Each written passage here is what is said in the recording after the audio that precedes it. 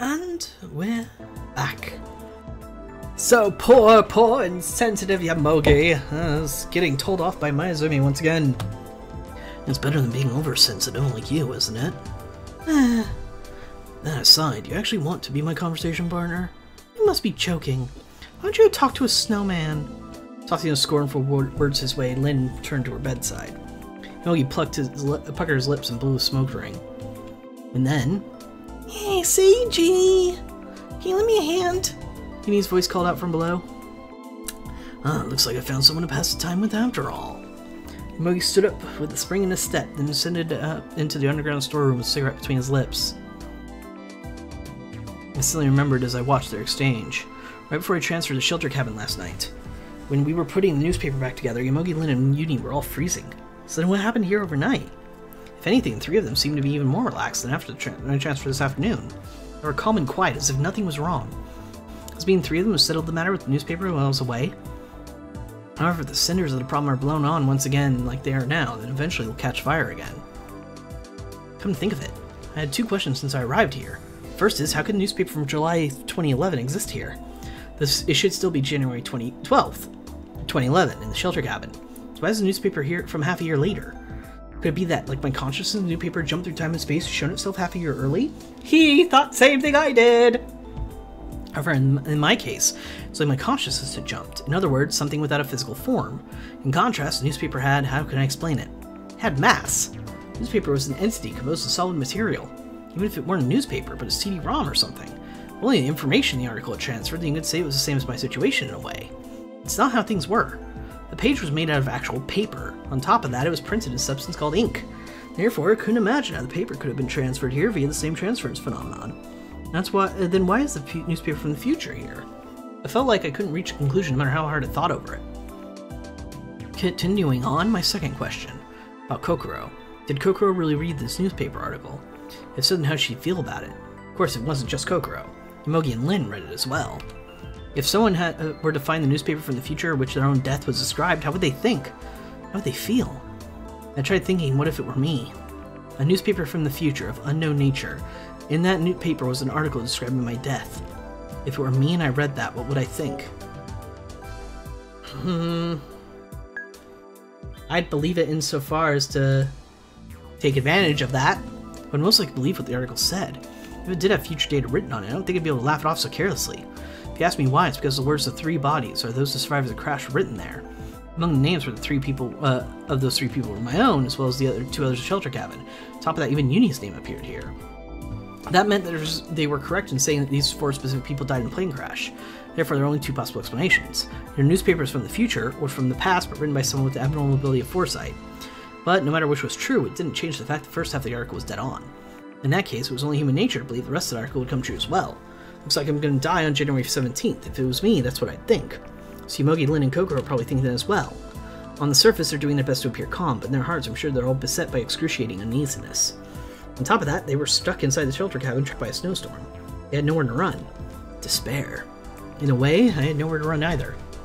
After all, I might find out I'd died from the time next transfer came. I understood that feeling so well it hurt, especially Lin's. Suddenly, feeling worried, I turned to face her. Lin was crouched out in the corner of the bed, staring at the floor. The fire spirit she'd shown until now had disappeared completely. My feet unconsciously steered me in her direction. I slowly drew near and then took a seat in the bed next to Lin. You want something? She spoke softly without even raising her head. No, it's just... Sorry, I'm not really in the mood to talk to anyone right now. Could you leave me alone? I can't do that. I can't do that. I spoke quietly, trying not to irritate her. What is it then? Is something you want to say? Speak kind words. Hey, Lin. What are you so scared of? Scared? Me? Lin raised her head. Yeah, that's right. Of the four of us here, the one who's most afraid is probably you, Lin. You put up a tough front, but that's not what you're really like. Real you is more timid, more delicate, more fragile, more easily hurt than anyone else. That's why to protect yourself, you build a wall around yourself. Why are you saying that? Should I talk like you know everything about me? Can't help it, because I do know everything. Lin bit her lip and narrowed her eyes. She looked at me dubiously. It's okay, Lin. You don't have to be scared. I'm with you. I'll protect you. I said that to her with the intent of comforting her. I was trying to convey my innermost feelings to her. However... What is with you? All of a sudden, Lynn stood up. She'd heard enough. Don't you understand the situation we're in? You could die too, you know. Looking down at me, she spat those words as though she were sick of it all. And despite that, you still try to make fun of me and confuse me. What's wrong with you? I've told you over and over again, but let me say it one more time. Don't you dare pretend to be Satoru in front of me ever again. Okay? Got it? Having shouted all that at me, she rolled away and stomped off in the other direction. She walked in and over to the corner of the room, disappeared through the hole leading to the underground storeroom as if trying to avoid me. I could do nothing to stop her. No matter what I said to her now, she would probably be useless, I thought. I could tell she wasn't exactly in a sound mind at the moment. At times like these, there's nothing you can do but leave her alone. Get off the bed and left her side. Mogi and Uni appeared, as though changing places with Lynn. The two of them climbed the ladder, one after another. Give me a moment.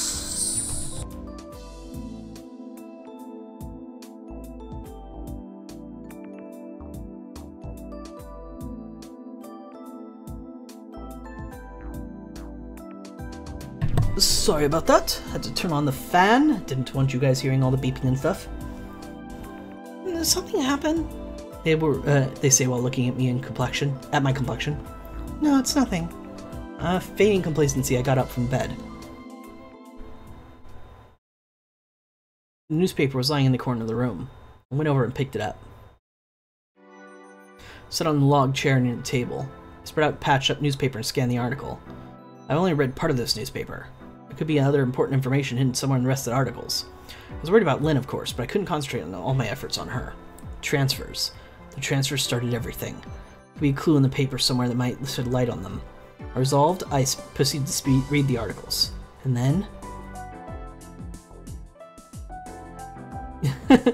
Captain! Captain Yamogi! Come here quickly, I've discovered hidden treasure! What? Hidden treasure, you say? Let's have a look. I heard Uni and Yamogi's voices behind the paper. Oh, this is quite splendid. Yep, it's obscene. Magnificently colored treasure indeed. However, those blue and white stripes are quite unexpected. Halt, Private Uni! Touching is prohibited. It may be booby-trapped. Booby-trapped, you say? Yes, that's correct. Closing up on you with a great snap. You see, a snap. It's a very real possibility. But Captain, such a chance as this might not appear before us again. It is a trap. I'll sacrifice myself. You fool. What are you saying? I can't let my precious private first class face such danger. As a captain, I'll take full responsibility. No, the death of the captain means the death of the entire squadron. I have no wife or children, and nobody to cry over me. Silence! To say such a thing. You bastard. Do you intend to keep all the treasure for yourself? Well, what are you saying, Captain? I never so much crossed my mind to do such a... God. What the heck are you guys doing back there? That way of speaking. Would you perchance be Yukito-kun? Seems they finally noticed. It's too much of a pain to answer, so I got straight down to business. So, what are you guys doing, squatting over there like that? Well, that is... Mogi and Uni stared at each other, then turned their gaze to me. With their eyes returned to the place where my... Now the place where Koko's thighs converged. I instantly understood what they were doing and what their conversation had been about. I could only sigh. You two are sure laid back. I feel like I might get caught up in the same feeling just by looking at you guys. Even though I might die as soon as the next transfer happens. And even if I did manage to survive that, faced with a mountain of urgent problems that were sure to kill me afterward. Well, it's true that compared to over there, this world here is a lot more peaceful. I always have to be on my toes over there. I don't know who I can trust. Looking at it that way, I do feel a lot more laid back when I'm here. Took off the wristwatch as I complained. As had become my habit, I put it in my pocket. What do you mean by here and there? No, it's nothing. Please continue. Saying that, I held up the newspaper once again. Even if you tell us to continue. Yeah. After all, for the time being, you're a girl, Satoru. Wouldn't it be better if you close your legs? I don't really mind. It's no big deal if someone sees it. Besides, even if I do close them, they'll go back to how they were before, so as soon as I let my guard down. It's been a habit for so long, you can't really expect me to change it. But if Kokoro asks, please tell her I was really careful. Saying that from behind the newspaper, I heard Uni and Yumogi begin to confer in frantic whispers. I don't really know what they're talking about, but, well, whatever. I forget about them and focus on the newspaper instead. There was an article about Flight 18 on a local news page, but there wasn't any new information on it. It was the same no matter how many times I read it. It's not like the text of the article will change. After a snow thawed, decomposed corpses 3 been found in the mountain, lost their lives in an avalanche, so they were survived until that time, and Yu's name was written on the newspaper as well. Sole survivor, Kusuda Unikun. Half a year after the accident, Yu has yet stabilized and is steadfast and refuses to speak. Professional police still waiting for Yu's condition to improve. Oh, that's right. I've forgotten something important about Uni. Uni in the shelter cabin right now wasn't the Uni of 2011. Even if he was in that body, the consciousness dwelling inside the body belonged to Uni of 2012. If not, then how could the words the Uni at Sphia be explained? Uni at Sphia had said he didn't know anything about Makakura. He was definitely involved in plane crash, but when he came to afterward, he was suddenly at Sphia. That's what he said. This Uni and that Uni had, if only once, changed places with each other, like me and Kokoro. I'll go ask Uni here about it, and... damn it! That's when the transfer happens.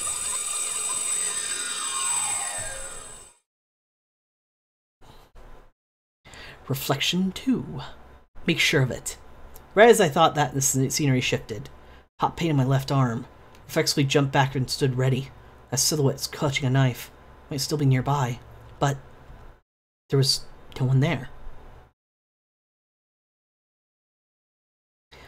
I restlessly looked around, bobbing my head like a chicken, but there's no trace of anyone else in the room. I'm gonna save. Just because I'm paranoid now, after that last death. No, this is my room. My room is Sphia. Just to be safe, I checked the closet and under the bed and even the bathroom. Not so much as a shadow to be found. I patted down my body and found no other wounds except for the one on the left arm. Ew. I muttered as I wiped sweat from my brow. Somehow it looks like Kokoro managed to get away. A feeling of relief blanketed me. Was it only tension that kept me standing? Fatigue suddenly surged through me. I sat down on the floor, drained of energy. Couldn't so much as take a single step. My body was heavy as stone. I was somehow able to move my right arm far enough to take out a wristwatch. Present time, 8:08 p.m. Since taking time to make sure the room was safe, I estimated transfer would happen at about 8:06. Put my wristwatch back in my pocket. And then I left. My head rang. Sorry. I gently rubbed my throbbing left arm with my palm on my right. Felt odd to the touch. Something appears to be wrapped around my arm. Felt strong pressure on the wound too. Stood back up, my rusty joints creaking and groaning as I did. I walked over to the door and locked it just in case. And then returned to the center of the room. Took off my clothes, looked at my left arm. Bandages! White bandages wrapped around it. Part of the cloth was discolored by a thick line of red blood that was oozed from beneath its surface. Tracing the line with my fingertips, it felt numb and tingling. Did Kokoro dress it herself? I doubted she could bandage it so neatly using only her right arm. It wasn't even a dominant arm, after all. So then, one of the other three? As I pondered the question, I decided to put my clothes back on. Gritting my teeth against the pain, I passed my arm through the sleeve. Now then. And before I had time to catch my breath, emotions began to swell within me. An exulting feeling bubbled up from within me. Those were the emotions I felt towards Kokoro. Even if I thanked her 1,000 times, or 10,000, or a million, it wouldn't come close to expressing the depth of my gratitude to her. Because Kokoro was the one who let me escape from the demonic hands of the killer. There was nothing I could do. Even though it was my body, there's nothing I could do to help. Kokoro had saved my life. A deep emotion that couldn't be expressed with mere words expanded within me until I felt like I'd burst forth from my heart. I wanted to hug her and hug her and hug her, muss her hair and shout in her ears. Thank you, Kokoro. I'm so thankful I could sing. That was an unfulfillable wish. Well, at the very least, I could write it all down, I thought. I sat at the desk at once and picked up the pen. Eh? When I turned my eyes toward the memo pad, I noticed it. Letters I don't remember writing had been scribbled there. Nice to meet you, Yukito-san. I felt dizzy just reading the first line. The letters showed pretty low handwriting skills, like the scribbles of a foreigner trying to learn Japanese by imitating others. Then I remembered. That's right, Kokoro's left-handed. The injury is on her left arm, so... I see, so she couldn't help but write like this. It's inexcusable to complain about poor handwriting and whatnot, someone who just saved her life. Instead, the shoddiness of the letters she'd written beautifully conveyed how heroic Kokoro was. With the utmost effort, trying her hardest, she wrote this. In order to give her earnest gesture the attention it deserved, I sat up, ran straight, and went to reading her message. Nice to meet you. I wonder what I should write. There's so many things I wanted to write, so you can bring it all together very well. You'll probably tell us looking at my handwriting is like this too. It might be difficult to read, so please forgive me. First off, certain important things to you. Read all the message you left me in the notepad. So I'm able to listen to half your message in the voice recorder left to Shelter Cabin. It'll listen up, see if someone's after me. About your left arm. One who cut your left arm, that someone was the one who did it. That person tried to take away your life. In other words, that's how it is, right? But so who's that someone? Please explain in a little more detail. What's happening in Sitaro's body? Why is it you believe someone's after you? Or then, did you say that Shelter Cabin's voice recorded too? I was only able to hear part of it, so I don't know. If by chance you didn't record it there, please reply here. But the culprit. The truth is, it's not as if I don't have any ideas. There's no reason to beat around the bush, so I'll just go ahead and write it. This is the guy Hitori-chan. You're aware she has the ID, right? Recently she's been fixed in her Hitori personality, though. However, I don't think it'd be unusual for hidden her personality to awaken at any time. By her hidden personality, I mean the other personality within her. Personality that killed 12 people now at Izumi Hospital. It would be possible that the personality is targeting you, Sitaro. So that's decisive evidence. I know this is all stuff we've read before, but I'm trying to remind myself of where we are in her story. Careful just in case. Next about Uni. It's extremely complicated, so I can't say it very well. What should I do? That's right. First, I need something to ask you. You ever met a young boy named Kusa Uni? You know, right? And the thing is, maybe Uni is teleporting.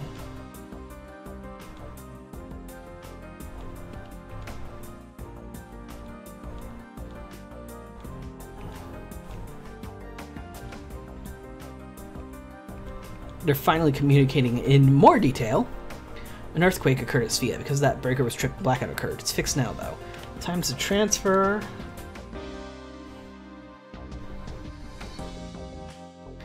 Occurred. Person, I'm still here.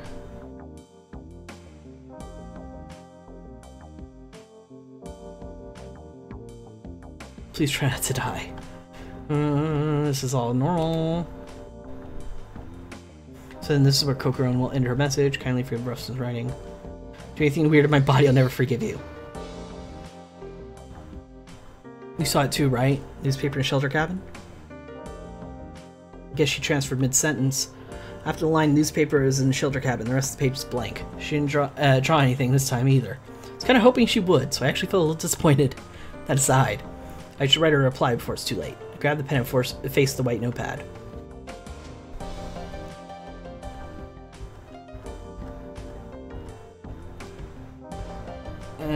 He goes into that stupid semi-poetic "I'm so thankful that you saved my life" thing.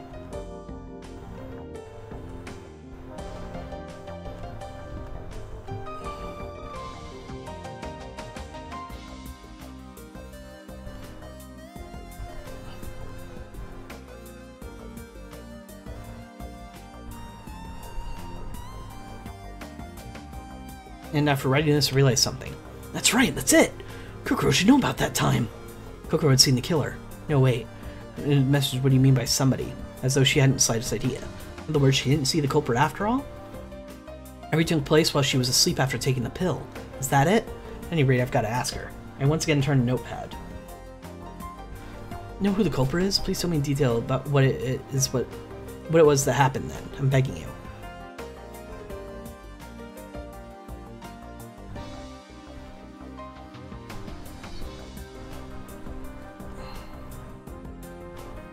Alright, this is all repeat.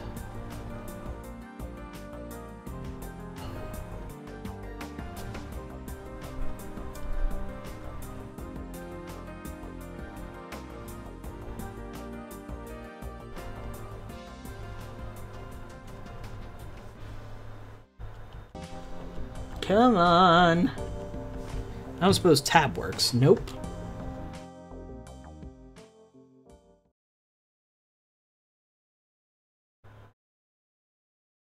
Later, I finished writing the message and decided to go down to the dining area for dinner. I was incredibly hungry, because I hadn't eaten anything since this morning. In the end, I didn't even get that neither breakfast nor lunch that Tsumi made. Which reminds me, I wonder what happened. I was away from Sphia. Did Kokoro eat it for me? At any rate, it didn't change the fact that I was hungry. Crucifies rat. Alright. We'll see how much longer I can keep going. My throat is definitely bothering me a bit, but we'll keep going. Entering the dining area, I saw Hitori and Nini sitting in their usual places. On the table was a pot of beef stew with pure white steam flowing from it. Additionally, there was salad bread, glasses of water, and tableware of cutlery. Ah, perfect timing, Fuyakawa-san. I was just about to come and call you. Utsumi said that the moment she saw me. Though disappointed, I calmly corrected her. You can have Sadara now. Oh, I'm sorry. Utsumi replied curtly, urging me to sit. I do this every single time. I'd seriously started considering putting a name tag or something whenever I left the room. With the four of us assembled at the table, dinner began. As their spoons traveled back and forth from mouth to plate, Utsumi, Hattori, and Uni used an interval between mouthfuls to chat. It was neither noisy nor quiet. A supremely ordinary mealtime. None of the topics of conversation stood out in particular. The main subject was the earthquake that had occurred at Sphia. Since Kokoro had written about her in a message, I wasn't too surprised. I made the appropriate murmurs of agreement from time to time, along with the occasional forced smile, and this was able to ignore the conversation pretty well. I had only one thing on my mind: the killer who slashed my left arm. It could very well be the case the culprit is here among the three of them. I kept a close eye on the events going on around me as I ate, but nobody did anything suspicious. Which means the real culprit is someone else, lurking someplace unknown to us. I kept eating as I considered all those possibilities, and I don't actually remember how the meal tasted. Still, my hunger was out of control, and I consumed the beef stew in a flash.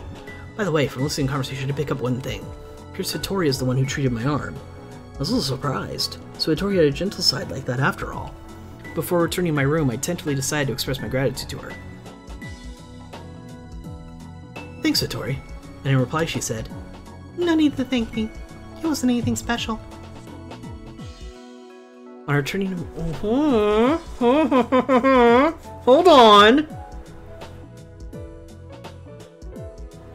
So either she's pretending to know what he's talking about, or she's not doing a personality exchange and just knows exactly when to be mute?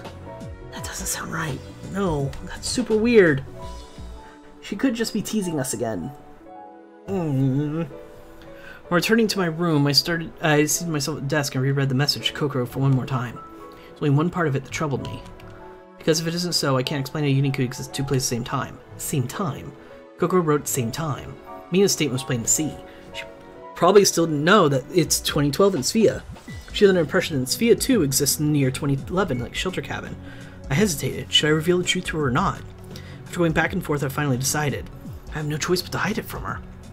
Because if I don't, she'll find out that I'm from the year 2012. And if she does, I'm sure there'll be all kinds of questions. What happened on Mount Kakura on January 17, 2011? When the question comes up, how should I answer it? According to historical record, you're going to die in 5 days. I can't say such a thing to her. And that's why I decided to hide the problem from her. As well as the matter of the newspaper. Kokoro was just about to touch on the subject in her message, but I didn't comment on it. I didn't know how I should answer her. Same with the Uni case. She seems to be questioning why two Unis can exist at the same time. In order to explain it, no matter what, I'd have to reveal to her that Sphia is the year 2012. If possible, I wanted her to keep an optimistic perspective on the situation. I didn't want her to know about the avalanche on the 17th. I can't saddle her with that, yet another burner. If it's a matter of changing history, my own strength alone should be enough. That was what I decided.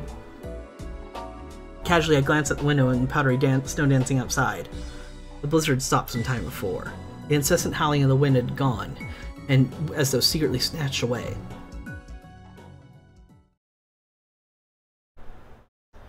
Having rested for a little while, I decided to leave the room. My goal, of course, was to search for the culprit. Is this what you call a proper investigation? It's not as though I wasn't scared of the killer, but what would wasting time in my room accomplish? I needed to find out as much as I could. I opened the door and walked in the dining area. Before I could even think about whose room to start my search in, I figured a lone girl entered my field of vision. Hattori, what are you doing over there? She was standing stock still near the table. An ashen shadow enveloped her. I felt as if I were viewing a faded old photograph. Hey, what's wrong? I slowly drew closer to her. She didn't answer. Her head hung low. She was staring fixedly at the floor. Beside her feet lay a dark brown lump, dirtied all over. It was making weird twitching, squirming movements. What's this? I bent closer to take a good look at the thing on the floor. A rat! It's a rat! I could tell at a glance it was on the verge of death. Its limbs were going to gruesome convulsions, its eyes so hollowed they could have rotted away. Its mouth flapped open and shut in desperate attempt to breathe. Why here? I stood up and looked at her. Her face was dull and expressionless, hardly like a flesh and blood human. Her eyes had no warmth, her skin had been parched and lifeless sculpture carved from hard sand. Seems as if so much as touch her whole body would crack and crumble apart. At my feet, a rat on the verge of death, and beside a girl whose soul had vacated her body. Completely bewildered though I was, Anyway, we have to help it, murmured that. Help? Hattori suddenly spoke. Yeah, that's right. It's going to die if we just leave it like that. I had no idea what she was thinking, but just then, without warning, Hattori grabbed the rat by its tail. With all her strength, smashed against the corner of the table. Yee! My heart stopped. Though I tried to say something, anything, I couldn't even breathe. It died. She muttered those two words, dangling the dead rat like a pendulum in her hand. Then, with no more care than you show an old rag, she casually tossed the body away. Jeez. Her face warped into an expression of boredom. You, what have you done? Those words escaped my trembling throat, my voice hoarse. Tori looked away from me, her lips forming a pout, an expression of complete unconcern. She was calm, as though nothing had happened. The rat now lay dead in the corner of the room, blood issuing from its mouth. It wasn't even convulsing anymore. The thing lying in the corner was no longer a living being. It had been reduced to a mere object. Just a rat. For some reason I felt very sad. The corpse of a rat lying miserably in the corner seemed so pitiful to me.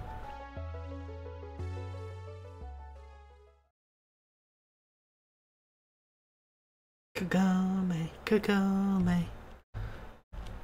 You lit my dawn, yada yada, who's that behind you?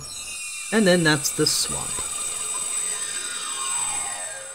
No, the song is not the trigger for the swap. We've heard the song plenty of times before and it didn't trigger the swap. Why did Hattori suddenly begin to sing the Kagome song? Was it supposed to be some sort of requiem? I just couldn't understand her actions at all. So even after the transfer, the echo of her voice still resounded in my mind. I couldn't get it out of my head. A gruesome scene that unfolded before my eyes. I'm in a shelter cabin now. I know that, but Hattori's cruel expression was still scorching my mind. Even now, it rises like a phantom before me. Somehow holding it together, I sat down in a nearby log chair, the imagery of the shelter cabin. Hardly take in what was going on around me. Mogi and Lin stood frozen in place in the middle of the room. Uni was crouching beside the stove. The air in the room was growing heavy. It was as though some ominous entity was filling the room with its stagnating presence. What's wrong? I asked, but nobody so much as tried to answer. Still wearing a grave expression, Yomogi slowly turned to face me. Yukino-kun? Yeah. Did something happen? No, nothing. Don't worry about it.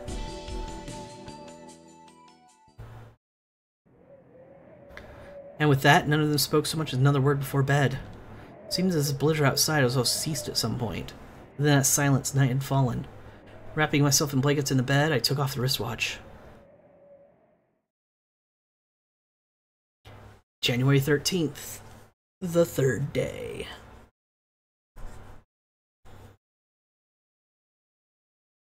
It's been a while since I've seen a blue sky. Just like the people of old who worship the sun as a god, I truly felt like thanking it from the depths of my heart, from its downpour sunlight. Yesterday I spent the entire day without taking a single step outside. Perhaps that's why the air was so delicious to me now. Breathing a lungful of fresh air, the coolness of it permeated my entire body. The inner parts of my nasal cavities began to sting, but it was refreshing and it felt good. Last night of a year ago that is, I'd gone to bed in a shelter cabin in Mount Akakura. When I woke up, I'd returned to Sphia.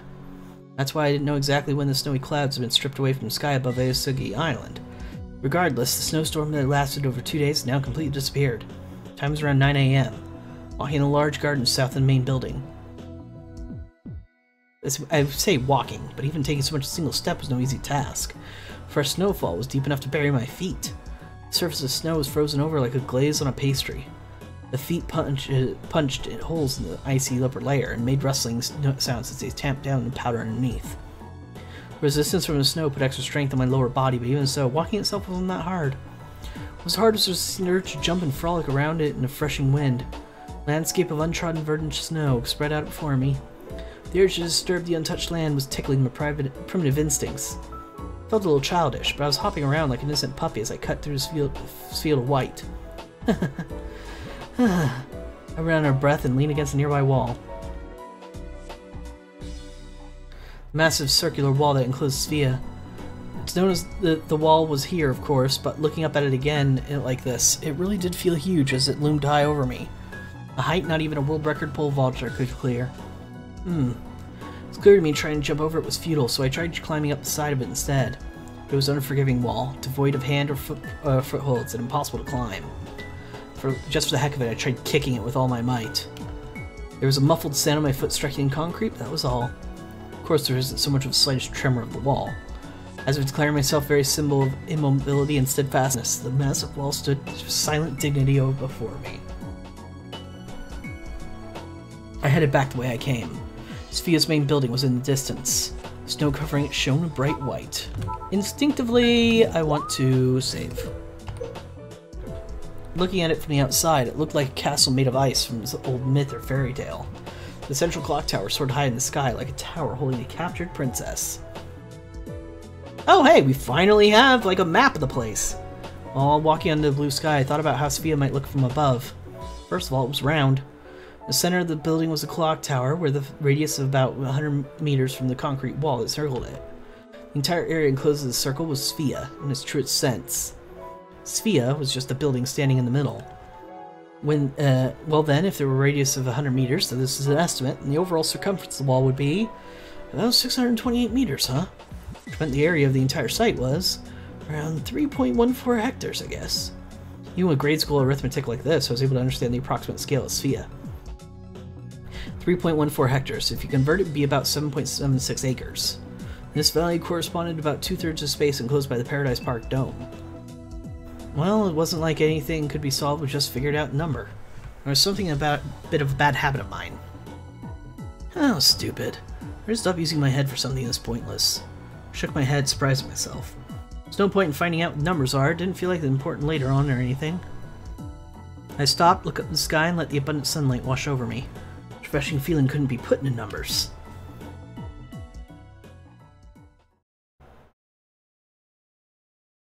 I went back to find that the other three had already finished breakfast. While I'd been walking outside, it sadly appeared I missed a meal. Well, missing one meal shouldn't be too much of a problem. I didn't feel all that hungry. So anyway, the weather is nice. I think we should go outside and get some exercise. Any objections? Oh, wow. Okay. That's a bad sign. Doing Uni's voice actually physically hurt my throat.